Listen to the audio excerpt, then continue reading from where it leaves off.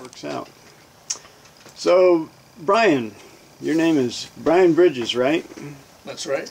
And you're an engraver, master engraver, apprenticed, what, 40 some odd years ago? Almost 50. Almost 50. And during those years you mostly engraved with, what, chisel and hammer?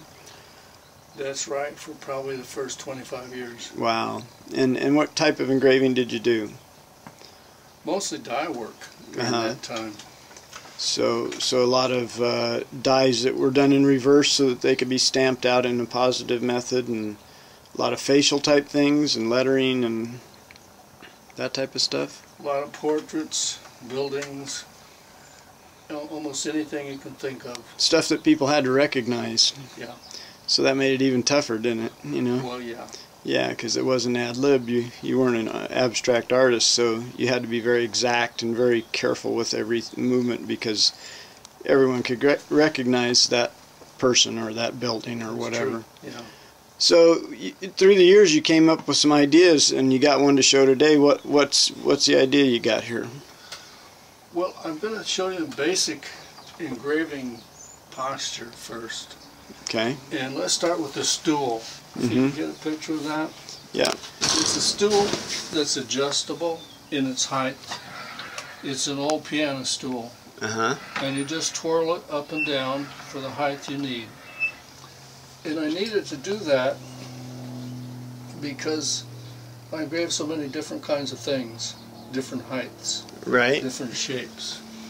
So that's essential to me. So the position of your where you're sitting versus where your eyes are is pretty constant. So, but your work could change. So you needed to be able to change the height of your position by raising the chair. That's right. I use several different kinds of vices, and some of them are pretty low, like this one. This one's only about 2.5 inches high. And then I have other vices over here, which probably maybe 4 or 5 inches high. And it depends on what you put inside of them, how high you're going to engrave. Right. Okay. So that's why I like that stool to go up and down. Also, when I stipple, like for instance, if I stipple with this tool here, I like to get the stool way down. It's already at the bottom. And then I put my elbows on the bench.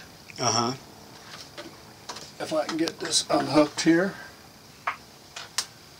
so that I can rest with both elbows.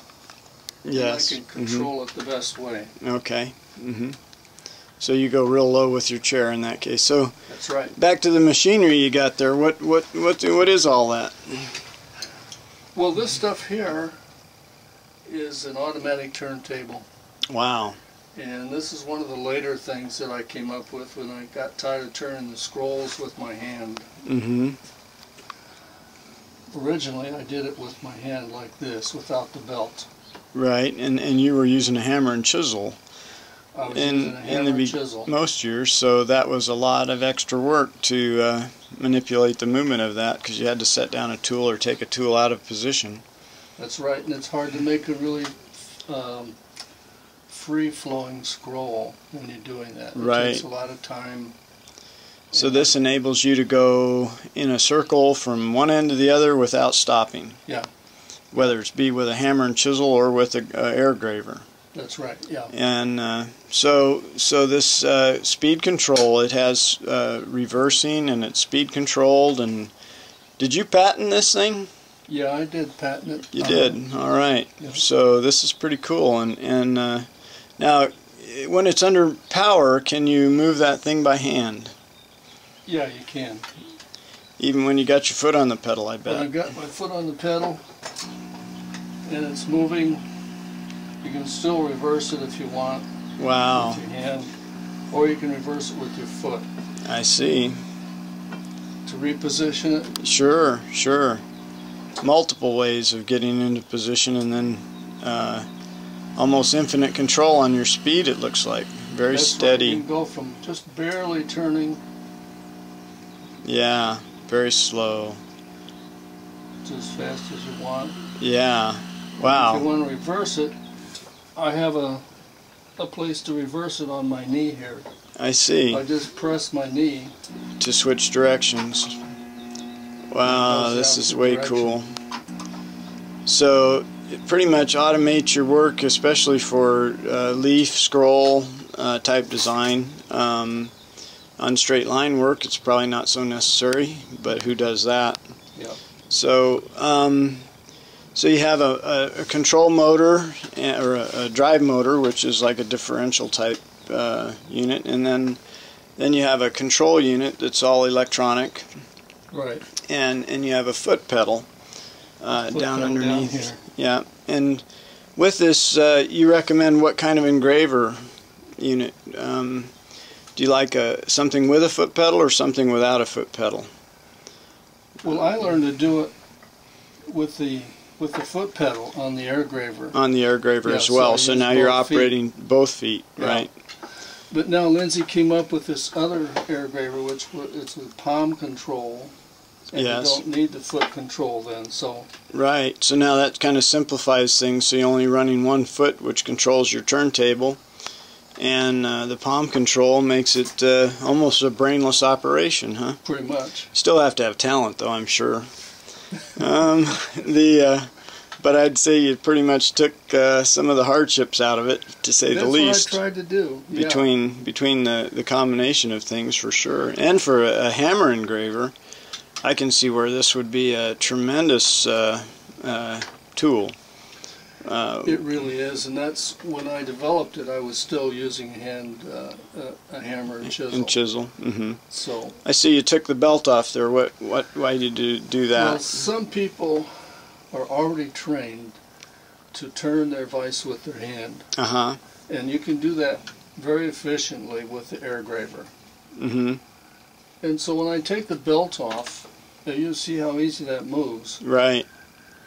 It's very easy to turn this now with your hand and engrave this way. Sure. Yeah, and look at the radius you can create without moving your hand. Yeah.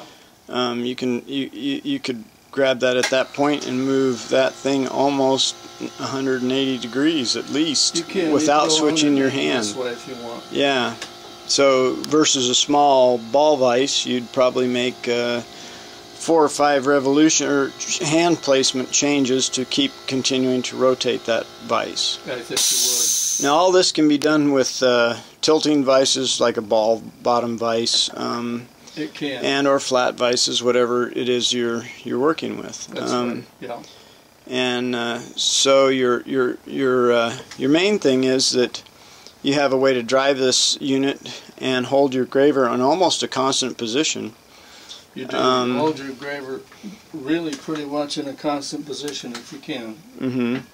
And so now you're comfortable. That's right. Isn't that a wonderful thing?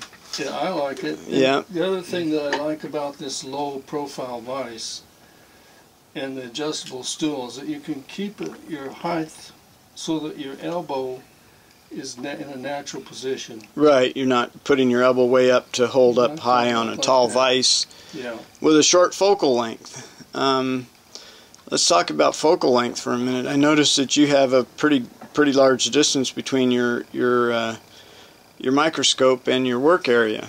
I think it's about 5 inches. Yeah. So is that relative to the height of the work you're working on? Do you want to keep that pretty much constant? I want to keep that constant because that gives you plenty of room under here to work. Right. So basically it goes back to that original statement that your body length is a consistent item. So you can't change your body length unless you hunch down or stretch up. That's right. So the focal length has to be different, or has to be pretty much continuously the same from the lens of the microscope to the workpiece. Otherwise, you're modifying your body to fit the circumstance. And you don't want to lean over too far if you're engraving. If you're doing it for a lot of years and you're leaning over like this, and if you're sticking your chin out, it's all causing back trouble, huh? You're going to have back trouble, fatigue. If you have your hand way up in the air, the carpal tunnel problems probably become a problem, and your shoulder is out of position and your elbow is up in the air. I've seen even guys that I've noticed it had support mechanisms for their arms so they could hold their elbow up in the air. That probably helps them stay out of trouble with their... Probably does, but dang, what if they just put a little longer lens, you know, focal length on their lens? They could raise their unit up, get their elbow down, you know, and get in a position that's ergonomically correct. I find the better off you are with a natural position. I agree. You last longer and you have better control of your tools. Yeah. If you have your arm up too far like this without a support,